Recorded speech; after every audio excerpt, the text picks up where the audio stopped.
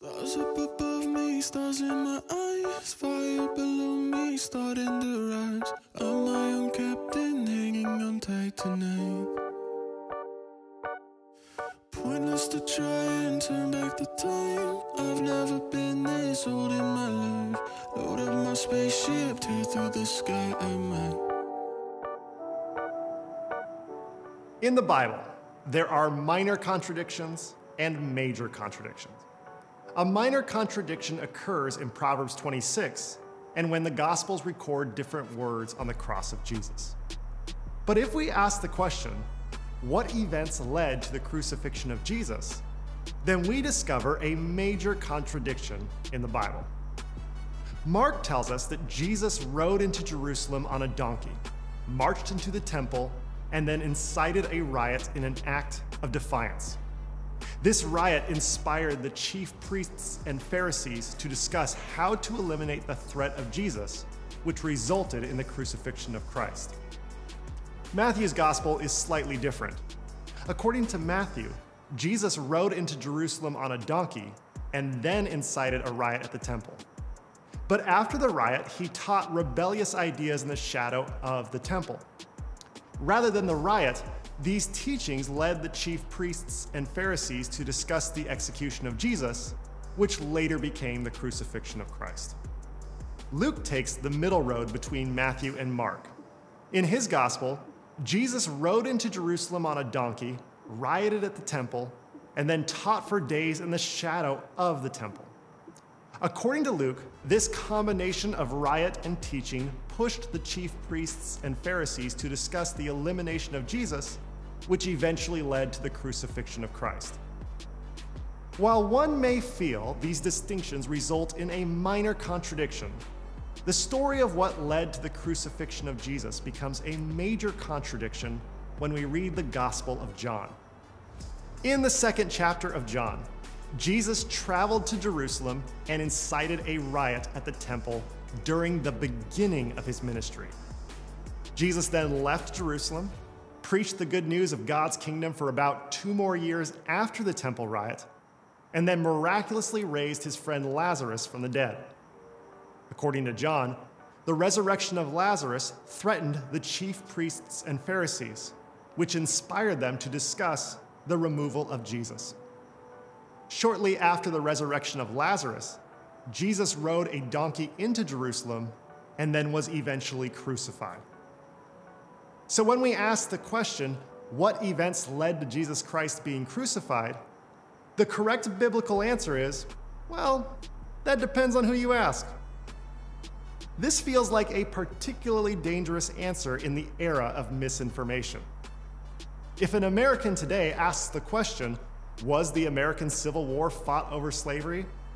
And the response that is given back is, well, that depends on who you ask. Then a false reality where white supremacy is absent from America's history is given unjust validation. The only acceptable response to the question, was the American Civil War fought over slavery, is yes. So why is it unacceptable to answer that depends on who you ask when discussing the American Civil War, and entirely acceptable to answer that way when we discuss the Bible? To respond to that question, imagine a hypothetical scenario where you wake up one day and say to yourself, I want to look at some maps today. Your Wi-Fi is down, so you decide to get up, get out, and see what the world can offer to quench your cartographic thirst. You walk into a library and you ask the librarian if they have any maps of the United States. The librarian smiles at you and points you in the direction of the latest atlas. You admire the intricacy and detail as you realize that this paper holds all the information you need to get from where you are to Lecompton, Kansas. After appreciating the roadmap for a few moments, you thank the librarian, and then you leave. A few moments later, you stop at a history museum. You walk over to a docent, and you ask if this museum has any maps on display. The docent smiles and leads you to an exhibit on the Civil War. At the entrance to this exhibit, a large map details which states seceded from the Union and which states remained in the Union. You feel a little crestfallen at the hatred of white supremacy that this map represents. With a reverent tone, you ask the docent, "Was the Civil War fought over slavery?" And the docent responds, "Of course it was." You thank the docent and leave the History Museum. From there, you travel a few blocks and arrive at the new art gallery in town. You walk inside and ask the curator on a whim, "Do you have any maps in this art gallery?" The curator smiles and says, "Why, yes, we do." And she guides you over to a 20-foot-high sculpture of televisions, stacked on top of each other in the shape of the United States. Outlining each of the states are different colored fluorescent neon tubes that overwhelm your retinas. To add to the cacophony, each of the televisions flashes images from each of the states that they represent on the map. You aren't sure how you feel about this map, but after you leave the gallery, you cannot stop thinking about this map. A few days later, you tell your friends about your local expedition to look at maps. In hearing your story, your friend Claudia asks you, "Of all the maps you saw, which map was the most correct map?" While this may seem like a strange question to be asked, we all know your friend Claudia, and this is exactly the kind of question she asks. After a moment, you say, "Well, Claudia, all three of the maps were the most correct, because all three of the maps were shown to me in their proper environment.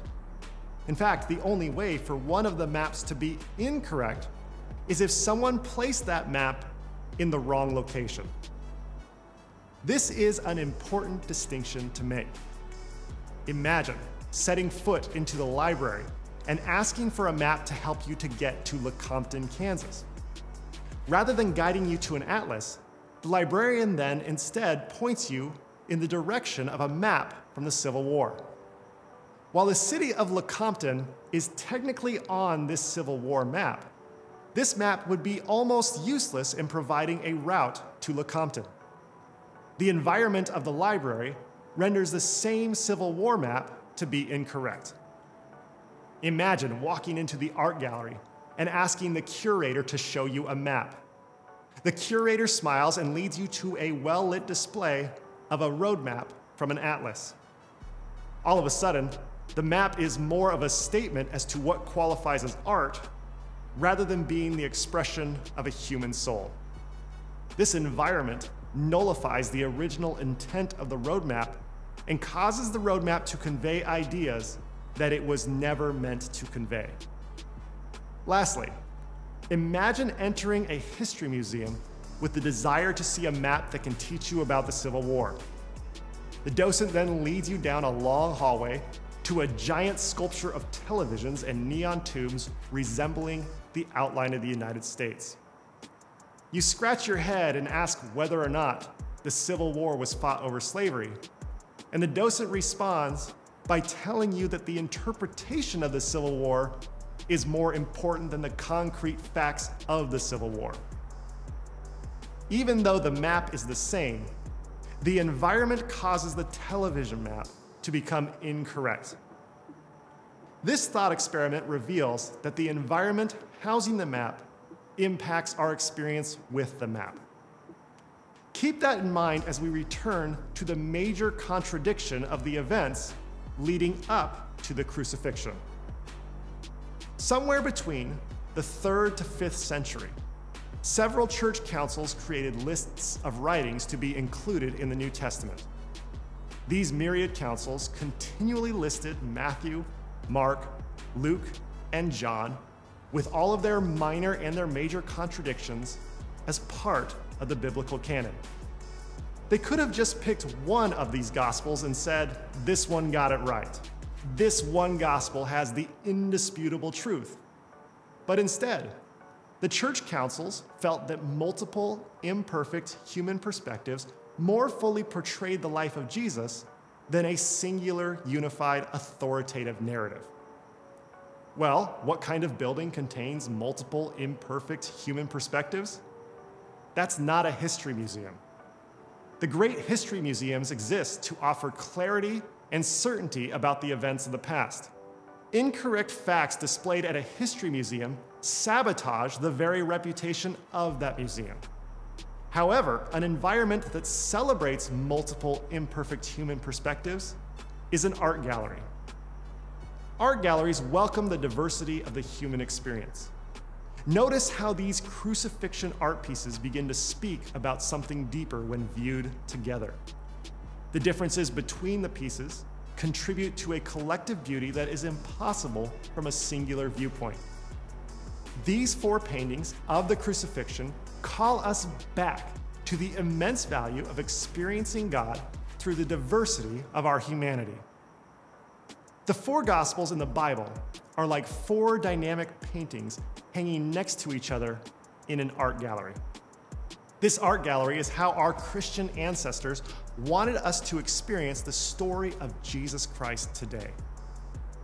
In the foundation of our tradition lies a progressive idea that we can best comprehend the incomprehensible God when we are in community with each other.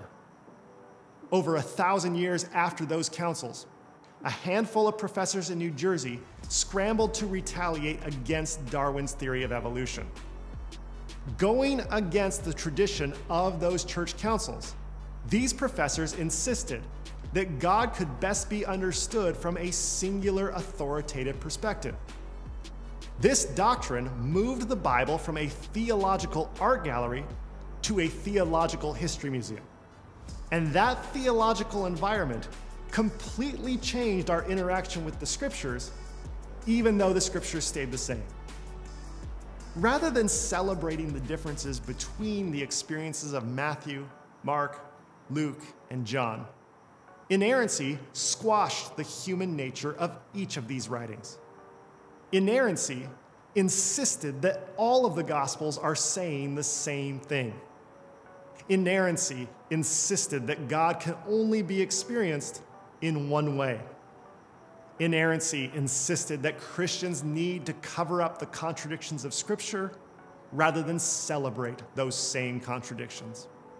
Inerrancy insisted that a gallery full of the same painting by the same artists is a better way to understand God instead of a gallery filled with a diversity of artists and paintings. Have you ever felt that the Bible is boring? Maybe the boredom we feel is not from the content of the Bible, but instead from the theological structure that Christians built around the Bible. The major contradictions of the Bible dismantle the rickety edifice of inerrancy. From there, the major contradictions inspire us to embrace the Bible as an art gallery, brimming with multiple imperfect human perspectives. When we see the Bible as an art gallery, we are aligning ourselves with the radically progressive tradition of early Christianity, that the incomprehensible God is best comprehended through the wide and beautiful diversity of humanity. May we enjoy the beauty of the Bible as an art gallery.